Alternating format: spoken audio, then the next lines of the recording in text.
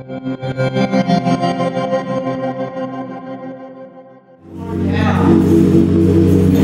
be to God. Faith is what it's all about. Faith. Amen. All power, all glory, and all honor belongs to our Lord and Savior, Jesus Christ. Amen. I'm so happy to be here in your presence this morning. Yes. It's still morning. Amen. And I want to thank the Joan Thompson singers for singing that song that I asked them to sing. Praise the Lord. Beautiful. Beautiful. I want to thank our sister all the way from California. Came and sang for us this morning. And of course, our wonderful musicians, they are so good.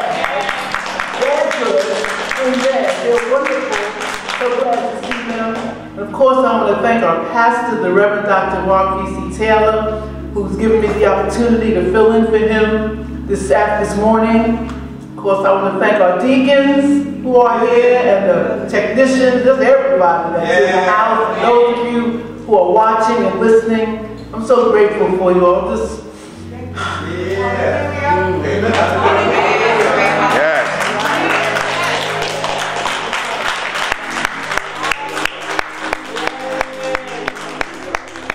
We love you too. Happy birthday. Yes.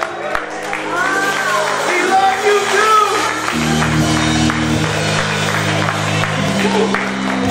Thank you so much. I'm just grateful to be here alive, here at the Church of the Open Door. Amen. Okay. This morning I want to read a scripture in your hearing. It's our scripture text this morning, and I'm taking it from the easy to read version. It's John chapter 6, verses 5 through 11. And it reads like this. Jesus looked up and saw a crowd of people coming toward him. He said to Philip, "Where can we buy enough bread for all these people to eat?" He asked Philip this question to test him. Jesus already knew what he planned to do. Philip answered, "We would all have to work a month to buy enough bread for each person here to have only a little piece." Another follower there was Andrew, the brother of Simon Peter. Andrew said, "Here is a boy with 5 loaves of barley bread and 2 little fish, but that is not enough for so many people." Jesus said, "Tell everyone to sit down." This was a place with a lot of grass, and about 5,000 men sat down there. Jesus took the loaves of bread and gave thanks for them. Then he gave them to the people who were waiting to eat. He did the same with the fish. He gave them as much as they wanted. And this is the word of the Lord. Thanks be to God. My topic today is all you can eat. Amen. Let's just bow our heads and pray. Father, in the name of the Lord Jesus, I come to you this morning, and I'm so grateful, Lord, for life and for everyone who is assembled here and those who are listening in and watching. I thank you, God. Thank you. Father, I pray that today, as the word goes forth, that it will meet every need. I know it will not return unto you void, but it will accomplish that which it set out to do. I thank you, God, that people have the ears to hear, the spirits to receive, and that they will just take to heart that which you have to say to all of us today. I pray in the name of the Lord Jesus. Amen. Amen. Amen. You can sit down, and I just want to give you a little background on this familiar story, or really happened. It's not just a story. It's not like a fairy tale. See, Jesus had been healing folk all over the place. He was going around and healing the sick and opening the eyes of the blind. And Jesus was very, very popular. And the crowd used to follow him. So in this particular instance, Jesus looked and he saw a whole crowd of people. And because Jesus is who he is, he wanted to feed them. So he asked Philip, who was one of his disciples, he says to Philip, can you go to the store and go get, some bread for these people to eat? And Philip said, well, we don't have enough money to even buy food to feed all these people. We just don't have it. Sound like a little bit of doubt to me. Yeah. And then Andrew, who was another disciple, he announces, hey, Jesus, look, there's a boy here with 5 loaves of barley bread and 2 little fish. But that's not enough for so many people. Right. In the New Living Translation, it says, there's a young boy here with 5 barley loaves and 2 fish. But what good is that with the huge cracker? So the scripture tells us that Jesus told the folk to sit down. He took the bread and he gave thanks. And he distributed the bread to everyone. He did the same with the fish. Right. He gave them as much as they wanted. Now we've heard the story of this account before, I'm sure. And it's a great miracle, as all of Jesus' miracles are great and remarkable. Yes. We still marvel at it even today. There's songs about it. People have preached sermons about it. I want to focus in on what or who I would consider to be the main character. And that's the boy with the lunch. Sometimes we don't consider the little boy with the lunch. That's right. Now, there's an adjective that's used in the Amplified Version to describe this boy, and it says that he's a little boy. He's little. He's insignificant. Yeah. He's diminutive. He's small. Perhaps he's the kind of kid that would get lost in the crowd. He's kind of obscure, unnoticeable. He can even be overlooked, this little boy. But this little boy came with something. We don't know where he got it from, probably from his mother, because she knew he was going out to see Jesus in this big crowd. And she said, here, take a little something with you. And he had 5 barley loaves. And it's interesting that the scripture tells us that they're barley loaves. It doesn't say what kind of bread it was. He just says it's barley loaves. Yeah. And these are not loaves that you see in the supermarket, with like 15 or 16 slices of bread in it. Right. These were like little cakes. Right. And they were made out of barley. I never had anything made out of barley. It don't even sound good, barley. But barley was the food of the poor. The lower class people ate bread made out of barley. Not the wheat, but the barley. Because the barley was used a lot of times to feed the animals. Yeah. So this little boy has 5 barley loaves. Little common loaves. And he had some little fish. They were probably kind of dried out, like little sardines. I don't eat sardines. Anybody ever ate sardines? I mean, I'm not hating on you, but that looked like something I don't want to eat. But to each his own. So this little boy had these little sardines, these tiny little sardines, because you could just pop them in your mouth, I guess. And these little barley breads. And it's, you could call it a happy meal. But it was so, it was like really an unhappy meal. Okay. So Andrew, one of the disciples now, he looks at the barley bread and the fish and he says, well, what good is that? Meanwhile, he didn't come with anything, but anyway. He says, well, what good is that? That can't feed all these people. So Andrew, one of the disciples, one of the followers of Jesus, the big guy, he disses the little boy. He disses his little lunch. He scoffed at it. I wonder how the little boy felt. Mommy made me this lunch and now, like you dissing me. But the boy knew he had a poor man lunch, and the disciples scoffed at him. So the boy, the little boy, was kind of put down by the disciple. Well, that's the best he had. That's all he had. Some scholars say he might have had that food with him because he wanted to sell it, maybe to make a little money amongst the crowd. I'm not sure. But what does Jesus do? Jesus told the folk to sit down. Now, I want you to kind of think about this and kind of put this picture in your eye. You're in Fort Greene Park. Those of us that are from Brooklyn, those of you who are from someplace else, think about a park. The folk have come to see Jesus. And they came with purpose. They came to be healed because they heard that Jesus was healing people. So this whole group of people, this whole crowd comes to the park. All right. And they're standing around. You know how we do in the park. Yeah. Get the picture in your mind. People was probably walking around. Yeah. Hey, how you doing? I ain't seen you in a long time. What you doing here? Well, I came to get healed, man. I heard that Jesus is out here.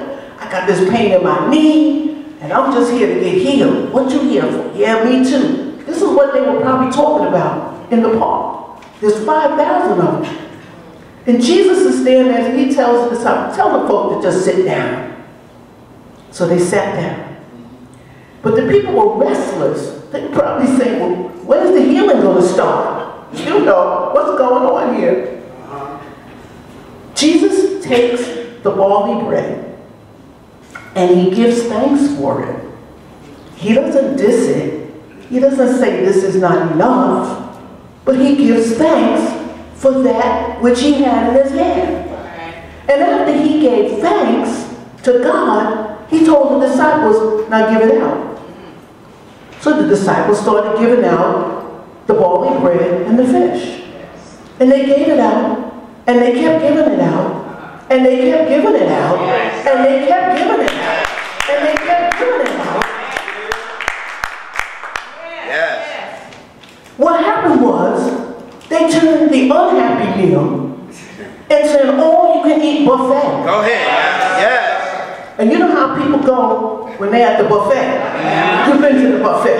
I can tell you all been to the buffet. I was at a buffet once out in Long Island, and they had these crab legs. I had something else. I eat a lot of stuff. I don't eat these crab legs.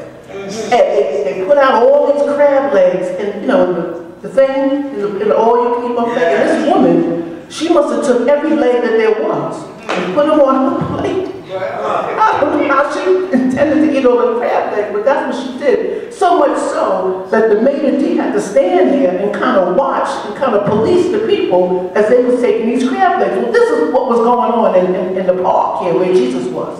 Come on. Because they were just giving it out, just giving it out, just giving it out. And it said that everyone ate. Amen. So they were full. Amen. They were full. They were belching and carrying on. The crowd was fed, and there was nothing left over.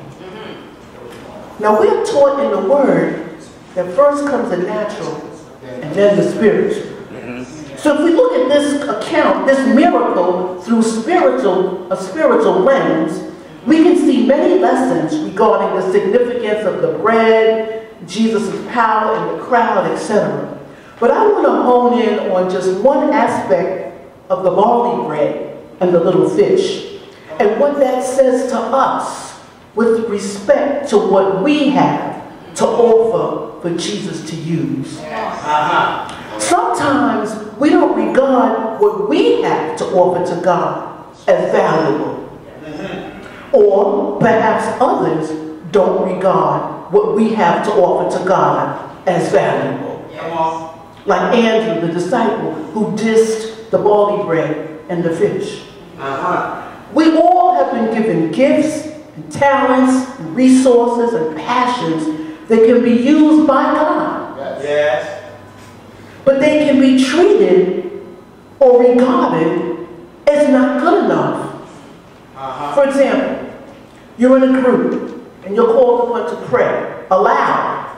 Pray aloud now. Trepidation and fear might set in because you heard other people pray and you feel that you're not eloquent. Your vocabulary is not that vast. You don't pray like Brother Henry or Sister Pauline, who are fiery. And you stutter sometimes. So you feel stifled. Or you're asked to give a testimony about the goodness of the Lord in your life. And you heard other testimonies of healing from cancer, deliverance from drugs, surviving a car crash. Your testimony is not that dramatic.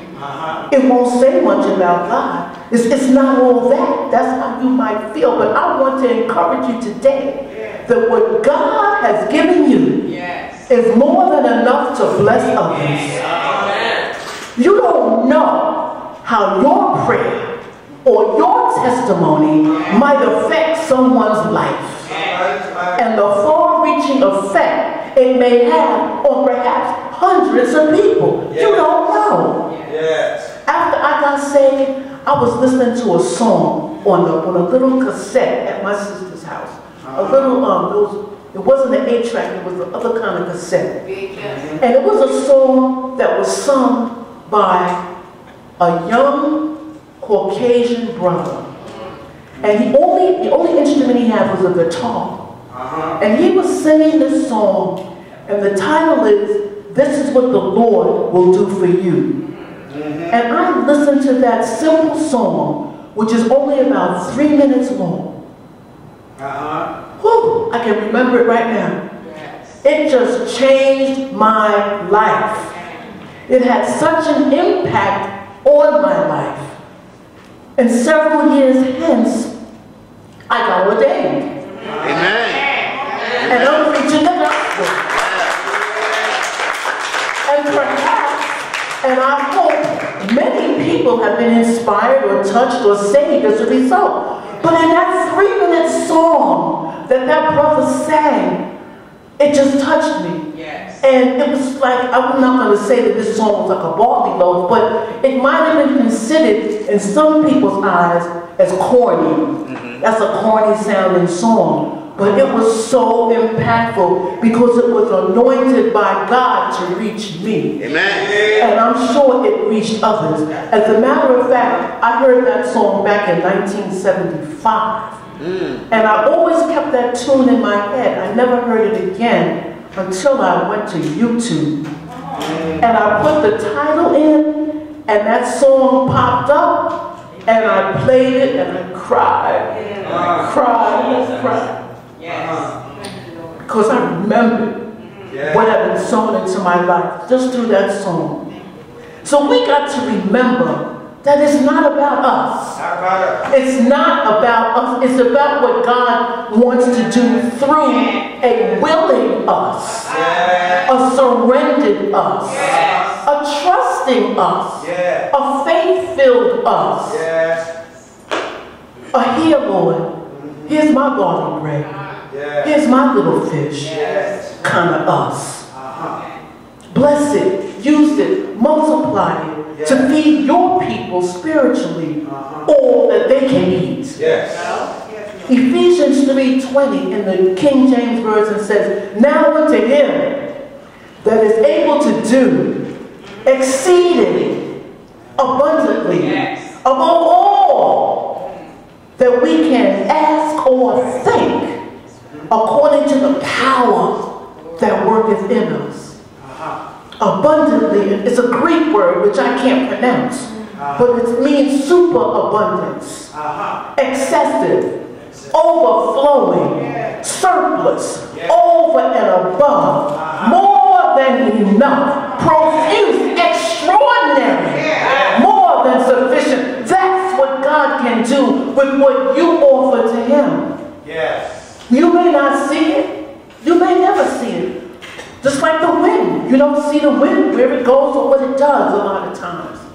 But when you surrender yourself to the Lord and offer to him that which he's given to you, as small or insignificant as you might think it is, once God blesses it and it goes out there, it's the power of God that works in that which you offer to him. The Holy Ghost power is what I'm talking about. Resurrection power is what I'm talking about. Overcoming power. Salvation power. Yeah. That's what's in what God has put in you. Yes. And I don't want anyone to leave here or log off thinking that you're not enough.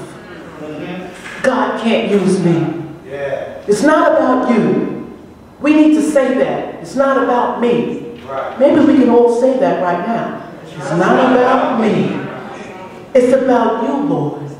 And about the power of God that's working in me. Yes. So that I would be able to minister to people, even if it's unbeknownst to me, all that they can eat. Yes. The men of God are going out in a little while. And the men of God are going out in the power of God. Yes. They're going out to pray for this community. Yes. They're going out as a witness to who God is in each and every man's life. Yes. Regardless of how you think, oh, it's I'm not. No. You may think you're Arlene, you may think you're a sardine, but you're not. Not in God. The men of God are going out in a little while. They're going out to tear down strongholds. Yes. They're going out to let somebody know about Jesus. Maybe they're not going out to give testimonies, but their very life is a testimony out here in this community because people know who you are and maybe what you were before Jesus. And now they see you as men of God standing strong, praying for this community. Glory be to God. Glory. Glory. Glory. We are looking forward to the harvest, what's going to come out of this effort. When these men go out, these strong men of God from the Church of the Open Door, they go out and they pray over this community, like I said before, tearing down strongholds, coming against the enemy, coming against strife, coming against this death, coming against violence, but they're going out in the power of Almighty God. And we look forward to what's going to happen. Like I said, we may not see it right away, but the people who are in the windows, the people that are walking by, will be receiving, and after a while, it'll be all they can eat. Thank you, Lord. Yes. Thank the Lord. Thank the Lord. Thank the Lord. Do not discount what you think or what other people may think is a barley loaf in your life. Because once it's handed over to Jesus and he blesses it and he multiplies it, it'll do what he intended it to do. Amen? Amen.